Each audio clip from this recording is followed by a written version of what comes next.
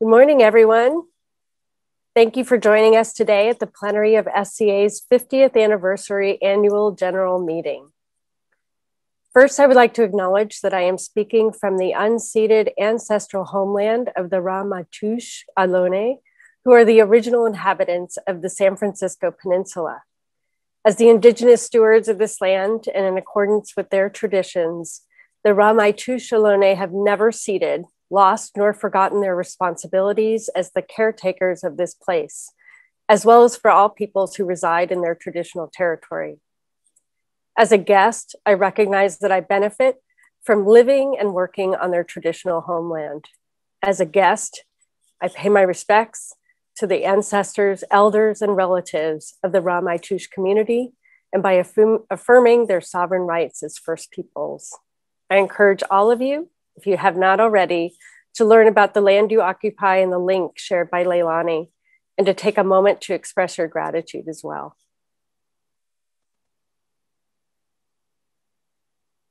I would also like to acknowledge our grief. Our lives, our work, our families, and our communities have been disrupted in deeply profound ways that we still cannot fathom.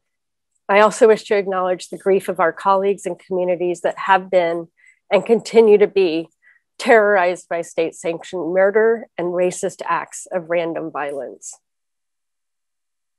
But today, I also wish to express gratitude for this opportunity to be here together now.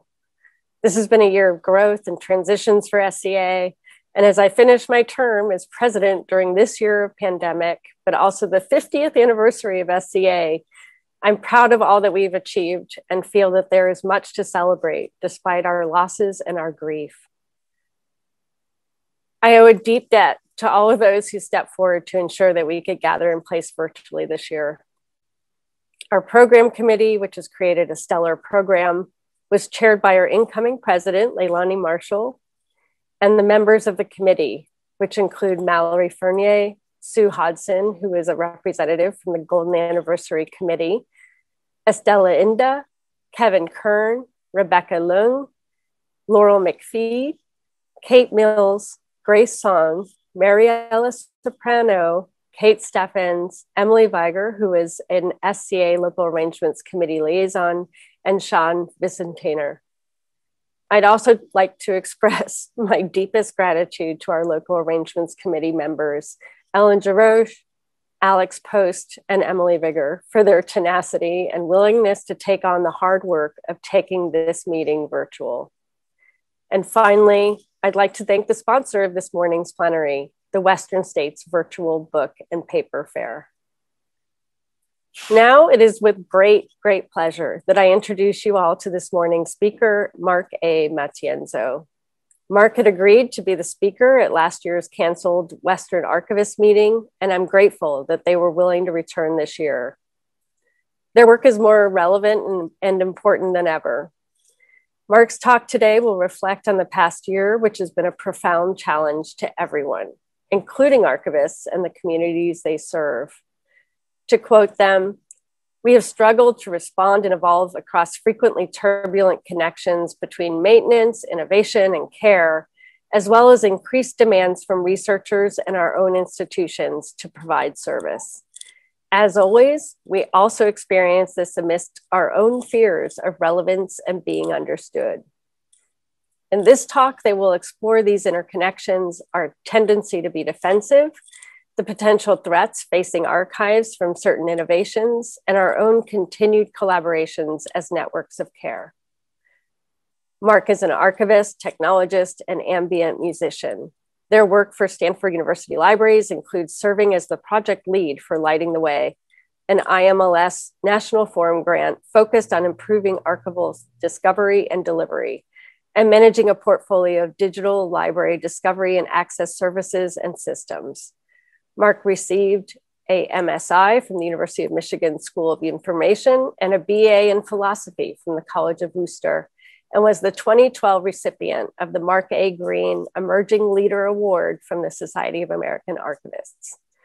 Mark resides on the unceded ancestral lands of the Duwamish people, past and present, who are still actively working for federal recognition. Please join me in welcoming Mark Matienzo. Thank you, Tanya. Good morning, everyone. It's an honor to speak with you at SCA today. As Tanya said, this talk focuses on, I think, three main things: imaginaries, commons, and care. I will also speak to a process of self-understanding about my work at the intersection of archives, social systems, and technical systems, and how I think we should approach the work that we undertake in terms of systems design as an expression of care, as a core part of understanding a liberatory archival commons. It draws heavily on speculative fiction like Ursula Le Guin, Marge Piercy, and Octavia Butler, understandings of affect within archival relationships, how imaginaries structure reality, and vice versa, and autonomous feminism. This slide shows some of my older ideas from when I was originally supposed to keynote last year at WAM. Some ideas, not all, survived last year. Some morphed significantly, and some are the product of an idle brain on the days and nights of the pandemic when I've been more well-rested and able to synthesize complicated ideas. It is also informed by a network of caring colleagues who've challenged me to be bold in my demands and vision, and to simplify my language around complex ideas, demanding tangible examples over pure theory. I wish to thank Dorothy Berry, Era Tanzi, Hillel Arnold, Erin O'Meara, and Shayla Weber for their critical feedback and patience as they waded through multiple drafts in a short time frame. As some of you know, Shayla is also my partner, and I want to recognize her twice for the care and support she provided in terms of cooking, cleaning, and maintaining our home while I worked on this talk. Finally, the perspective I talk of in my talk is also informed by who I am and by my experience. I'm a settler now living on Duwamish unceded lands, previously living on Ramaytush Ohlone lands, a fat, disabled, neurodivergent, Latina, queer, non-binary child of an immigrant, lucky, as it were, to now live a comfortable upper middle class experience. My work as an IT manager within a digital library program means I'm responsible for overseeing development and maintenance of our systems that support people being able to find, access, and use our collections and services. And as a digital strategist, I look at the big picture of where we've been and where we're going. Much of my work focuses on identifying opportunities and making a case and investing in them.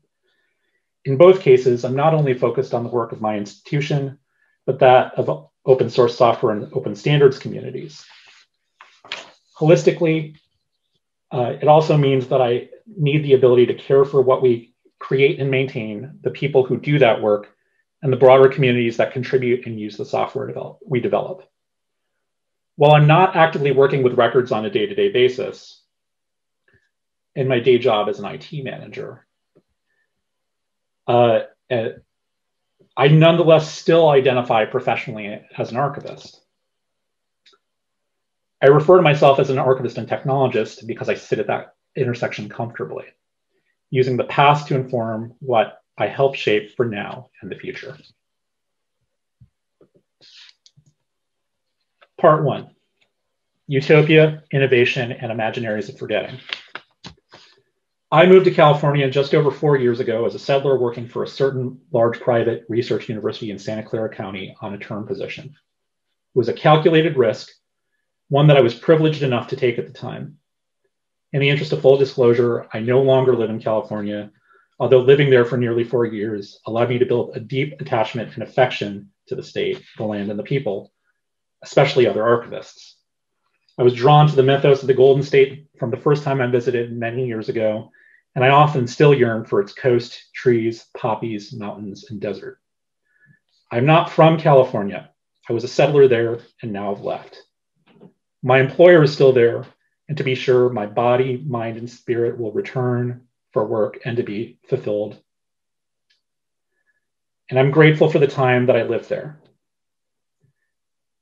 In many ways, as trite as it may sound, California is a place where I not only learned how to be myself, but to be myself better, and to recognize that I'm always already becoming myself. However, I kind of bristle when I hear myself say those words out loud because I know they're incredibly cliche. I know that I'm a fool for buying into the mythos of the California dream and a fool for being willing to walk away from it. Like a lot of you, I've been watching a lot of prestige TV during the pandemic, and the California dream is all over it. Just like how the California dream itself was instrumental in the construction of California, especially from the mid-19th century onwards. A legacy of failed communes and speculative schemes has never slowed California's booster class from projecting utopian visions onto the territory, resources, and people of California, according to Alexander Robert Tarr. Utopian imaginaries, as well as dystopian ones, loom large in the collective psyche of and about California, itself a land of plenty and disaster, often simultaneously. Fire, housing insecurity, drought, drugs, floods, poverty, riots, mudslides, new religious movements, food insecurity, water rights, and earthquakes are all part of the backdrop, and all of those add to the mythos too. While it may seem obvious as we talk about utopias, the reality is that utopian imaginaries can also make it easy for us to forget the past, the real past, which has material implications on the present. More often than not, this notion of invention, reinvention, and innovation and discovery is itself also the indelible mark of violence and colonialism that we can also see across California, both the very real California we're now in and California as a utopian imaginary. The allure of utopian imaginaries and their core fault is that they are most often perceived as set far away from us in place and time and lack clear outlines of the political transitions needed to get there. Ursula Le Guin reminds us by invoking Milan Kundera's notion of the methods of organized forgetting that this was a legacy of the Spanish renaming the Ohlone and Mitzvah indigenous peoples of the Bay Area and Napa Valley, that these names were forgotten before the people were even wiped out. In her words, "We still leave home shouting Avanti and westward ho, driven by our godlike reason, which chafes at the limited, intractable, unreasonable present, and yearns to free itself from the fetters of the past." The desire to free oneself from the fetters of the past runs thick within the collective unconscious of those of us who've passed through, those who stay in, and those who choose to walk away from California. I, too, tried to free myself, which has led me to move there in the first place. I wanted to run and reinvent myself and maybe forget some things in order to live a freer life. Part 2, California Dream 2.0, Innovation, the Archival Commons, and Archives X.0 as imaginary. Such stories run loud and clear through what we know of our past and present as it influences the way we think of the technology industry, both through the history and present and the tales we are encouraged to valorize about the part of California in which I lived and for which I still work. That specific strain of forgetting has a specific refrain in Silicon Valley as well as across our world, the concept of innovation. That thing we break from, that thing we break with the past to stay at the front of the heap and remain relevant. The risk, of course, is that if we don't innovate or take control of the forgetting, we risk being forgotten ourselves. While many archivists are understandably skeptical of innovation, we are also enamored of it, especially looking at our own work from the past 15 years. In fact, our own national organization, the Society of American Archivists, has an Archival Innovator Award. As well, it probably should.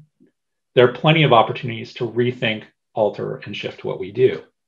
Let's step away from the seemingly timeless utopian imaginary of the Golden State and the California Dream to the Silicon Valley, San Francisco, and Sebastopol of the early to mid-2000s.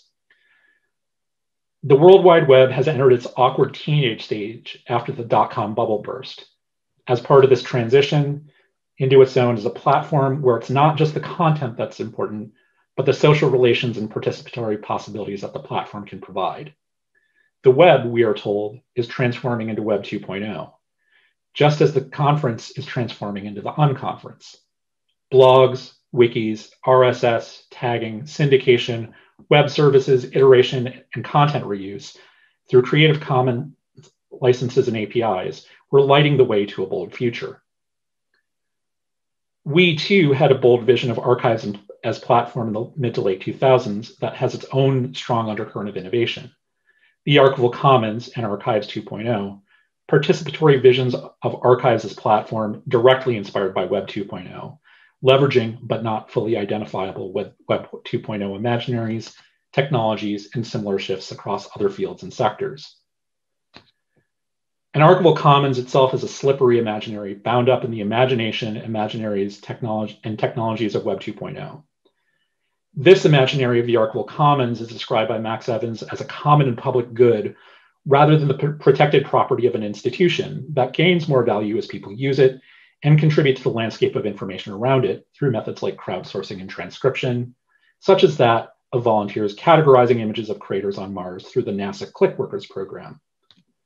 For Evans, such participation is its own moral or psychic reward, which he argues is more important than monetary reward. For instance, rather than choosing to watch prestige TV, one can feel morally superior for transcribing birth records for the benefit of the public. Kate Timer's 2011 article in American Archivists constructs Archives 2.0 as an imaginary to provide coherence to a group of transformations within the profession and sector. Many of the transformations described by Timer are constructed as this, not that statements: open, not closed; transparent, not opaque; user-centered, not record-centered; attracting new users, not relying on users to find them; facilitator, not gatekeeper; innovation and flexibility, not adhering to tradition; and confident about lobbying for resources, not hesitant beggars. While positioned in statements of opposition, Timer repeatedly reminds us that this was not a full break from the past, but rather an evolutionary set of changes that can be seen through the professional literature. These include user studies starting in the 1980s, the slow processes of descriptive standards development and adoption, changes in technology, information management and indexing, and the increase of professionalism.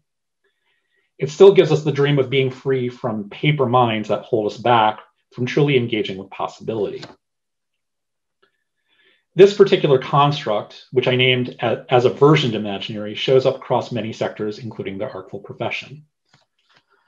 While we tend not to proactively name things Archives 2.0 anymore, we've seen a subsequent increase in versions. Naively, as a user of technology, I hope that new versions mean new functionality and increased stability, but as a technologist, I know not to hold on to that hope for too long, or even to use the .0 version of anything. But yes, we're on to Archives 3.0, which means everything from new prosthetic architectures for the production and sharing of archival resources, or animating the archive, to the increased presence of archives on Wikipedia and the semantic web, to a re-envisioned post-custody 2.0 for government records stored and managed post-custodially on private cloud services for the long term, wherein archives also have tangible influence on best practice. Similarly, we are also already at an age of Archives 4.0, which can mean everything from the conception of hybrid artist archives as networked, interconnected platforms that also exist as a space for life, practice, and economic participation, to leveraging artificial intelligence to support concepts of trust in records and archives that's based on archival diplomatics. As Le Guin minds us, persevering in one's existence is the particular quality of the organism, is not a progress towards achievement, followed by stasis, which is the machine's mode, but an interactive, rhythmic, and unstable process which constitutes an end itself. Rather than concerning ourselves further with adopting the version imaginary of archives, in other words, Archives X.0, we need to acknowledge the complexity and non-Euclidean nature of archives, archival work, and the design of our archival systems. When we step back, we can see many competing versions or versioned imaginaries of archives at play here. While some are positioned as a break from the past, and while there's both the risk and promise of forgetting, there's going to be a large period of time where all of these imaginaries and their real and realized instantiations exist. There is no simple actuality of break, rupture, or upgrade. One version cannot fully replace the other. Following this understanding, I want to emphasize that we recommit to understanding archives themselves as integrated socio-technical systems. I call this a recommitment because it's not a new idea.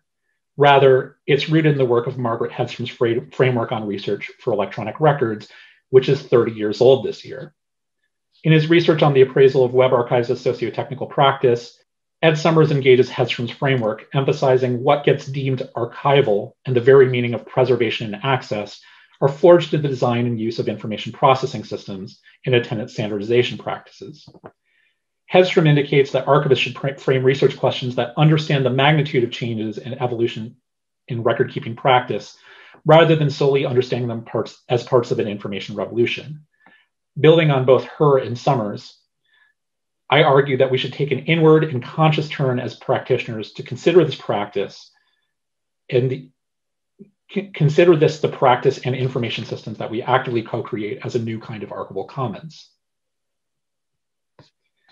Part 3, effective reciprocity in the edges of archives. Imaginaries provide important inspiration for us to co-create new worlds around ourselves. I want you to imagine, as I have, an archival commons that goes beyond engaging masses of unnamed users seeking moral and psychic rewards. In its place, I want us to imagine an archival commons marked by reciprocity in its relationships between everyone involved in constructing and maintaining it. However, to do so, we will also need to look at our own behavior as individual archivists and as an imagined community. We've started to make many slow and intentional changes to how we work and relate to people in, of, and around the archives, but there's still a long way to go. Michelle Caswell's work on archival imaginaries has been essential in providing a theoretical framework for understanding community archives and envisioning liberatory archival practice. Building on the work of Apatorai and Anderson, Caswell describes the construction of archival imaginaries as an important shared vision of the future, global in reach, wherein archivists are not just memory activists, but visionaries who reconceives imagined worlds through space and time. She also reminds us that archival imaginaries can influence the work of mainstream repositories by constructing constrained futures that maintain the status quo, that invoke the past to limit the future rather than expand its possibilities. Brillmeyer, Gabiola, Zavala, and Caswell also further introduce the notion of reciprocal archival imaginaries as circular and continually entangled relationships between archival users, their imaginaries, and community-based archives. This notion of reciprocity is also underscored through Caswell and Seafor's research on a theoretical model to apply a feminist ethics of care to archives work, and incorporates the concept of radical empathy in archives as between embodied subjects interlinked through relationships made complex through inequity and differences in power, and a feeling of mutual care, including care for bodies and the bodily. They introduce 4 responsibilities as an expression of the ethics of care: relationships between archivist and the record creator, archivist and the subject of records, archivist and user, and archivist in the larger community, or those for whom the use of records has lasting consequences. Panelists from a 2017 session at the Society of American Archivists meeting on radical empathy and archival practice expanded this to add a 5th relationship, that between archivist and archivists. Others have taken a still broader understanding of what that 5th relationship means, such as advocating for an ethics of care model to support the work of interns and student workers, as Alexandra Bizio, Steve Duckworth, Helena Egbert, Emily Haskins, and Gail O'Hara have done. They argue that radical empathy should be instilled into all aspects of these relationships, including in terms of the manager-employee relationship. This 5th relationship, defined solely as archivist to archivist, is both imprecise and insufficient, however, to distinguish between all the nuance and complexity that exists in such a category. On the one hand, one can view it through the lens of Terry Cook as a responsibility to a community of archivists, an imagined community, more fractured than pluralistic, more prescriptive than holistic in conception. This demonstrates the archival profession as a vocational imaginary, which situates our work as a form of professionalized legitimacy that we seek in relation to non-archivists, and which itself is situated among other shared imaginaries. On the other hand, Bizio et al. Are situating the argument from a different perspective, not that from an imagined community of archivists, but to actually existing archives workers with their own degree of power, influence, and experience as managers and contingent laborers, whose actions can have a material impact on the lives and careers of other actually existing archives workers, interns, and students. As a profession, we are obsessed with our own legitimacy and our own visibility and relevance. Rightfully so. Aratanzi also describes the threat of archives without archivists, a dystopian imaginary not too far off from reality, marked by an austerity cycle of underfunding and devaluing archives. Setting funding realities aside, albeit just for the moment, I posit that our broader profession's obsession with legitimacy and relevance leads us to police the boundaries of archivists and archives as imaginaries and threatens our ability to imagine broader futures. There is the reality that the rest of the world misunderstands what we do, but each occurrence is an opportunity to explore the pluripotentiality of actually existing archives and actually existing archivists, as well as their corresponding imaginaries. For me, labeling the fifth responsibility solely as archivist to archivist is also insufficient because I have been informed repeatedly throughout my career by archivists and IT professionals alike that I'm not one of them by the virtue of my title, responsibilities, and positionality. It is a painful reminder that the archival imperative has its own edges or boundaries of difference that have been and continue to be policed by people who get to call themselves archivists. In her recent remarks on archival imaginaries, Dorothy Berry notes that while archives and special collections are eager to diversify the collections and descriptive practice, they usually do not describe the hows and whys of their holdings and discuss the values represented therein. Archives do not have silences. They say exactly what they mean. It is also my experience, as well as those of other archivists at the margins, queer archivists, BIPOC archivists, and archivists with disabilities, that archivists that represent and constitute the dominant order say exactly what they mean too. When archivists are called on these behaviors, Maria Ramirez has written that the tendency of the members of a largely white profession is to fight back in fear of that which disrupts established perceptions and actions. A similar concept has been designated by Antonina Lewis as archival fragility, as a defensive posture in which threats to both the records and archivist professional identity equate survival with archival preservation. When someone refuses to acknowledge that I belong in this space or set of professions, it is a constant low-grade reminder that I'm a threat to their view of what archives are, and I am reminded constantly that I owe a debt to my employers and the funders who made my work possible. Who told you that I don't get to be an archivist? I have the degree, actually existing student loan debt, and the scars of contingent labor, the suggestion to hustle, and being charged with organizational change without proper mentorship to lead it. I am less interested in archival preservation than I am in self and collective preservation, and a continuous jubilee that will free everyone from all debts, monetary, professional, or theoretical. Part 4, archives at point zero, or wages for mouse work, towards archival commenting. Antonina Lewis also reminds us that in the broadest sense, archives, no less than folklore, are of and for everyone. Ultimately, it's not that archives need to be disruptive because they're already in a state of disruption. The disruptions we need are to archival industry, the systems and technology, the labor paradigms, the ethical frameworks, and the business models. Effective change must also address the structural scale, how the conceptual archives functions as information technology, how it guides and scaffolds society's reproduction of modes of thought and action.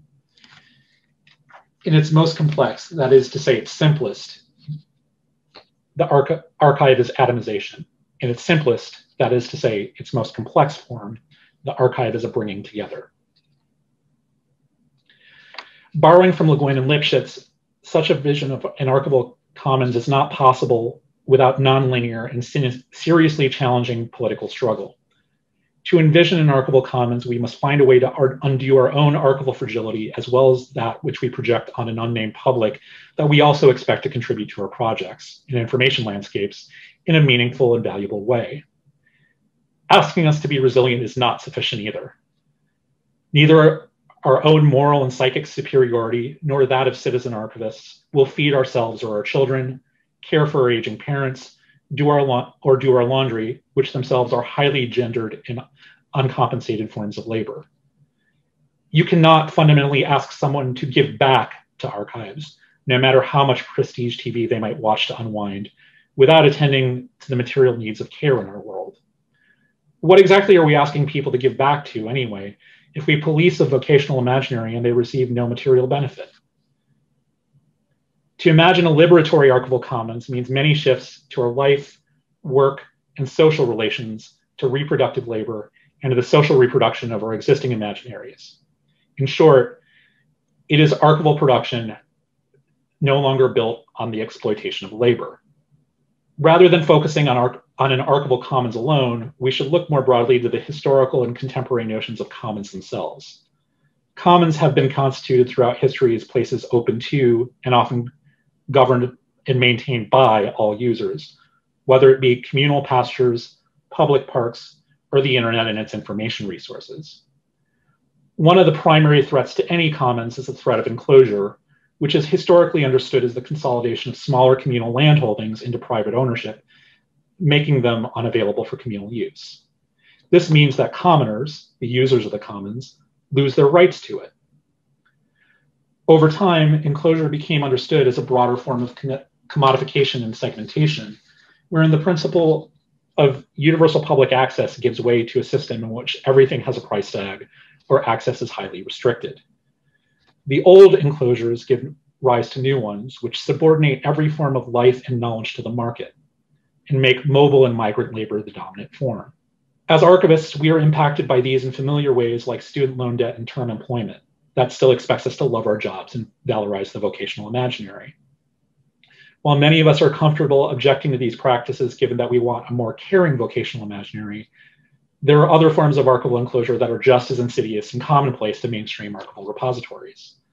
The ability of elite institutions and rare book dealers to control literary archives as a market is a form of enclosure, made more problematic by access policies in mainstream repositories that reinforce whiteness. Digitization partnerships with private sector companies like Ancestry and Google that embargo public domain cultural heritage materials are a form of enclosure and are incredibly common, as are partnerships with state prison systems that use the labor of incarcerated people. Sorcery, an alternative to a trip to the archives or in-house reproduction services that reduces costs by precluding the need to pay for travel and lodging, has been heralded as a bold new platform to support remote access to archives.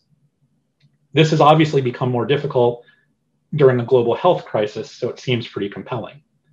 However, sorcery has a quadruple threat of enclosure. It turns digitization into piecework. It leverages an opaque pricing algorithm based on demand and worker surveillance like those used by Uber. It allows credentialed academics to monetize their credentials for access and disclose special collections while suggesting that it's democratizing access. And last but not least, it presents an uncertain future for the digitized versions of the records themselves, even as informal use copies. To constitute a broader archival commons, we need to remember that archivists are not the only ones who do or support archival work, even in mainstream repositories. Perhaps substituting archival worker is insufficient as a category when we say archivist to archivist. As a person who helps build and maintain archive systems for access, discovery, and use, the work I do is not in a bubble and relies on the network of people.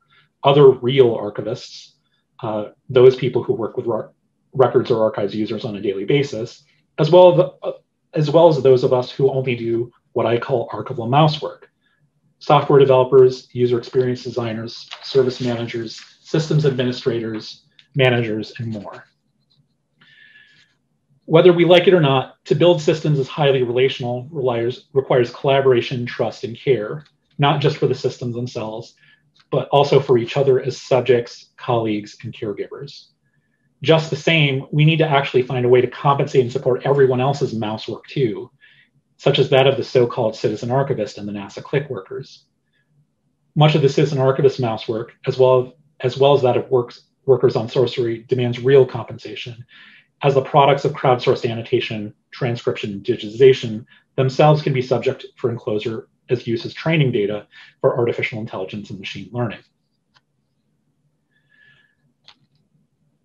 What I hope for is a degree of co-construction of reciprocal archival imaginaries beyond community archives as imagined by Brillmeyer, Gabiola, Zavala, and Caswell to all archival organizations, even the more mainstream ones. To do so, we need to learn to shift away from these we need to learn from these theoretical constructs that reciprocity itself is shifting, and that at any point we may shift our relationality in an effective relationship and momentarily or permanently stop being the archivist. We need to stop seeing ourselves as the sole maintainer of the archives and the archival commons and see how our professional and personal knowledge might be applied from everything from helping someone with their financial records to estate planning and grief counseling, but not in an effort to acquire, accumulate, or guard something not yet ours, or to boost our own institution standing. Leaning towards this reciprocity is uncomfortable, and for some it may require a leap of faith to our own peril that may not feel worth the risk to those of us already at the margins. In an effort to embolden what he referred to as an active archivist, later refined by others as an activist archivist, Gerald Ham invokes Vonnegut's player piano. Out on the edge, you see all kinds of things that you can't see from the center. Big, undreamed of things. The people on the edge see them first.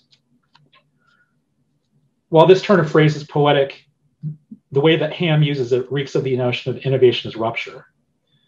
To see this as being the edges of our profession or our professional imaginaries, and to get the adrenaline rush associated with living on the edge, like some folks do in California, itself is an expression of privilege, as well as an expression of discovery as erasure, not unlike that which Le Guin relates to the colonialist impulse.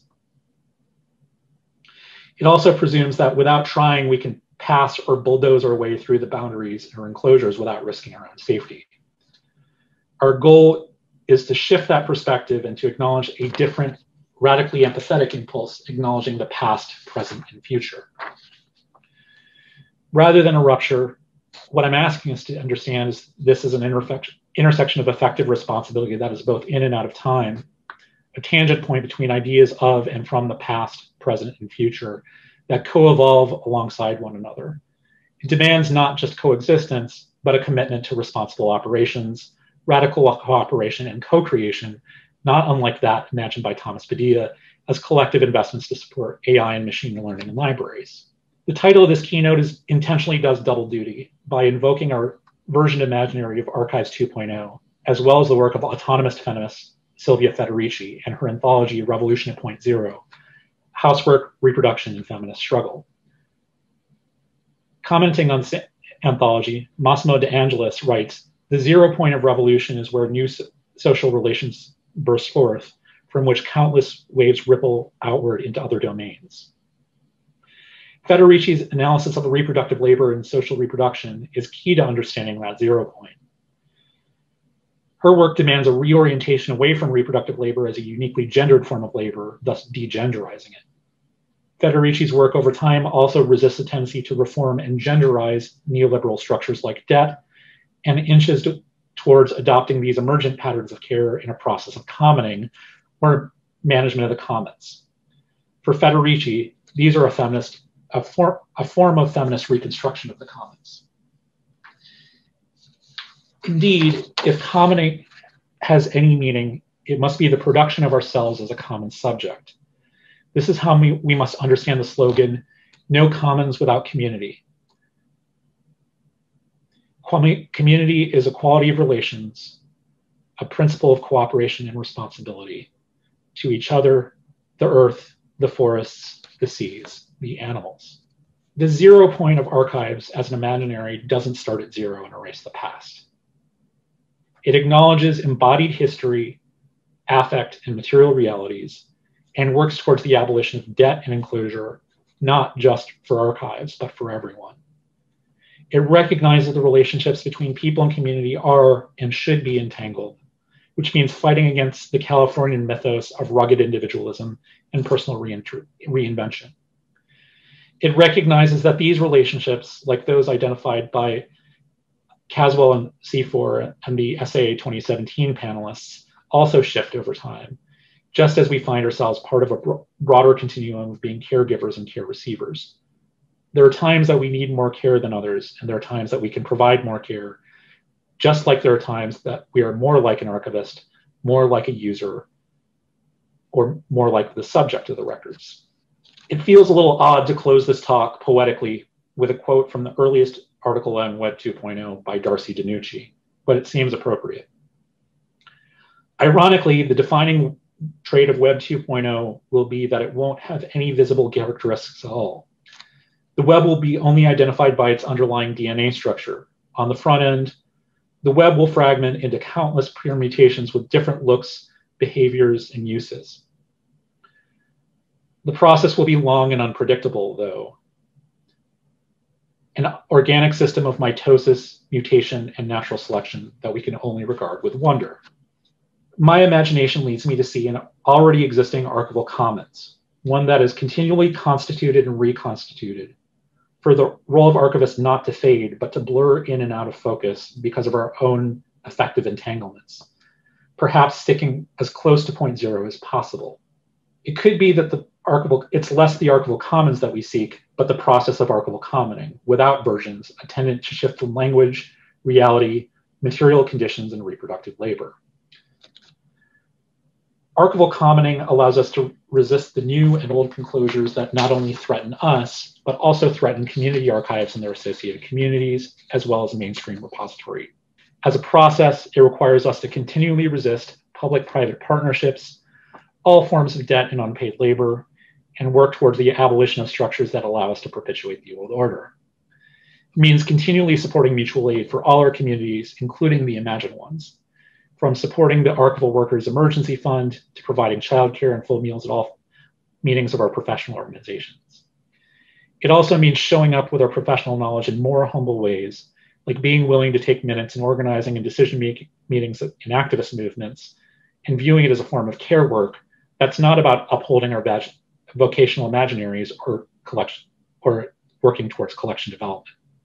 This process of archival commoning is ceaseless, exhausting, rewarding, and inspiring. It allows us not to reconstitute not just archives, but society itself. If we are able to attain that process, we'll be truly wondrous for however we constitute archives and archivists for all our entanglements. This is not altruism. This is Ursula Le Guin's broad solidarity in a broad sense that shows us how we can construct a utopian archival shield, soft enough to absorb a blow, yet hard enough not to crumble. Thank you.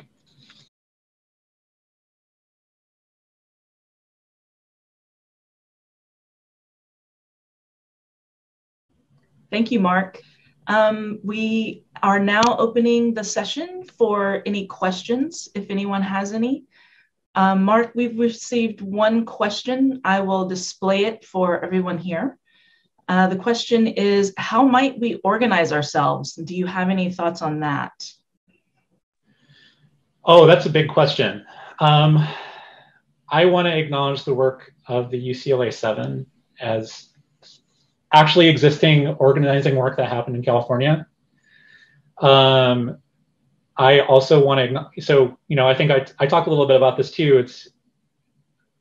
It's fundamentally unethical and uncaring that for us to perpetuate a system of term labor. I have suffered through term labor myself. I was lucky and privileged to make it out on the other side, but it still had impacts on my career. And I think the process of unionization is really important as a way to, at least in traditional repositories, organize ourselves, you know, and build solidarity. There's a lot of history of needing to provide similar care work in the context of unions. And I actually really credit my own experience of being in a union and getting represented under a union contract as an undercompensated worker my first year of grad school in a situation that actually required me to live in a residence hall and be the residence hall's librarian. I think the other thing I want us to explore, and this is a little bit headier and maybe something I love, you know, typically I'd want to have hallway conversations about, but I think there's an interesting opportunity rather than in terms of, you know, sort of just thinking about vendor relationships. I'd like to explore the notion of archival cooperatives. So rather than, you know, working with a private vendor that, you know, to provide archival services, can we self-organize into cooperatives of archivists who are aligned in values and work style. Although I know that cooperatives are also not without their labor issues and can constitute other, they have their own very real problems that are a reflection of the same problems that we have in society. Thank you. I have another question. I'm displaying that now. How can we free ourselves from cycles of grant funding that contribute to our culture of contingent labor? Oh boy, that's another big one. I have to give credit to the work of the collection building and operational impact working group that my partner Taylor Weber was involved in. I don't have their report up. I will dig up a link and refer to it. But part of this is actually to understand how much work, like how much effort, how much time, how much cost it actually means to be able to do our work. We can't just continue to acquire and because we end up with these interminable backlogs. The work that this working group has done through OCLC research is to actually provide a model that allows us to better estimate costs of acquisitions, of cataloging. It builds on similar digitization cost calculators and can inform some curatorial and selection decisions. I also want to make it clear I'm not just like the CBOY working group, that I'm not throwing curators under the bus. Part of this process is to build new models of curatorship that, while I advocate that we should stop buying collections, we need curators on board for this too. I want to acknowledge that one person who I think is really important in my thinking of this is work that Shannon O'Neill at NYU has done on this. And I know that she's really interested in rethinking the curatorial relationship, particularly as it relates to labor archives and archives of radical movements. Thank you. Let's see. We have another question here. I'll display that for everyone. We need to build solidarity. How might SCA as an organization provide structure for that? Is there a future that organizations like SCA can build toward that we can imagine? I think so. I touched on this a little bit in the talk. I know that I think SCA can be a model of an organization in a large and geographically dispersed state that rethinks it's the way that we meet and do our business. So I think, for better or for worse, while I know that pandemic Zoom brain is very real, I'm really interested in ways that we can rethink our meetings online, whether that's through pre-recorded sessions in some cases, which actually may improve with things like accessibility, as well as thinking about sort of different kinds of co-created programming where we're actually collaborating. I talk a little bit about this in the talk, but I think the reality is that professional organizations still have a lot of work to do to be able to provide things like childcare. It's still understood to be available on kind of a limited basis, even for organizations that are able to fund it. So I think part of this is, while I know there are many attendant, risks to caring for somebody else's children, I want us to think about what building a community of care in a professional organization looks like. It means we need to, again, not assume that the only thing that we have in common with people is that we do the same kind of work. And as we know, even those of you who are actual archivists who are working with records or working with archives users on a daily basis, we know there's a lot of different kinds of work. So this myth of a profession or a professional organization that needs to serve one particular kind of constitute vision of that, I think needs to fall away. What that means for an organization, though, is that organizations need money. It's hard to do this without infrastructure. So I think part of this is thinking about ways in which we build and leverage other forms of solidarity. I'm thinking about like facilitator trainings. Like, we can't do this without funding, but we need to provide alternative models. So I think the long-winded answer is, I think to fix archival organizations, we need to fix society, but fixing society is a long process. But I think we can make some incremental changes on the way that make our meetings and our organizations more inclusive. Thank you. Looks like we maybe have one more question, which I will display and read out loud. Can you speak to the false tension between innovation, which every leader in library loves, and maintenance of archives and archival collections, which seems perpetually underfunded and invisible? I'm going to go back to the prestige TV thing, because I recently finished watching *Halt and Catch Fire*. I mean, I think the reality is that innovation can be underfunded too. I work for an institution which is widely thought by a lot of people, including ourselves, to be innovative. So it's really, really complicated. I think part of what I'm trying to tease out is that innovation and maintenance itself is not a hard dichotomy. That's kind of actually, when I started writing this talk, that's something I thought I was going to say a little bit more boldly, but I've actually dialed back from. But because we need to change our practice, but we need to change our practices in technology in ways that are mindful and caring. We're not throwing out the history of archival theory, just like we're not, for all its complexity. There's a lot of rather old archival theory at this point, which is still important, still reflective of a previous racist order, but there are important ideas that are still underneath it. And so part of it is going through a process of deeply understanding it.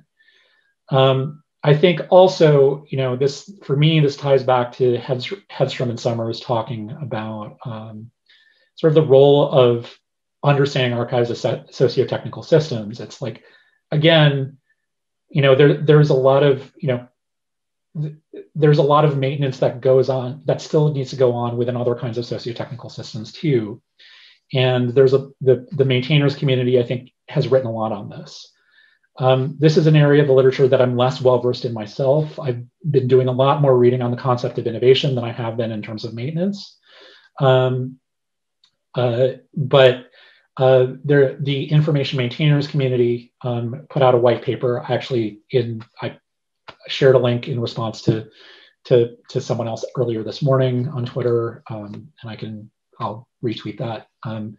But that's, there's a lot of examples of this, but part of this is maybe reselling maintenance as innovation, and which it feels gross, and it is gross, but I want us to go beyond sort of the simplistic notions of advocacy that our professional organizations ask us to follow.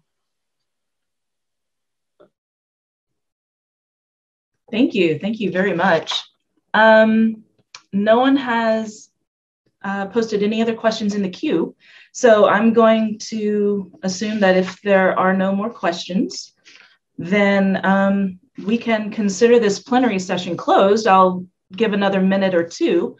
In the meantime, I want to thank everyone for attending. Mark, especially, thank you so very much for such a thoughtful, thought-provoking session. Gave us lots to think about as a profession, for sure. The next sessions will begin in half an hour, 10:30.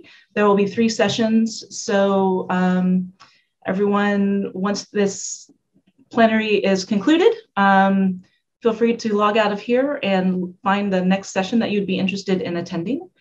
And in those couple of minutes, Mark, there have been no more questions that have been asked. So I will let the host know that we can close the session unless you have any closing remarks. I think the only thing I'm on Twitter. I see a couple people talking about my talk. At me. I'm not gonna say don't at me, but like if you disagree with me, I'd love to hear from you because I know these are tricky and complicated ideas, and not everyone's going to agree. So, so at me, at an archivist. It's easy to find me on Twitter. Thank you. All right. Thank you. Thank you, everyone. We'll see you in another session soon. And thanks, Leilani. Thanks, Tanya.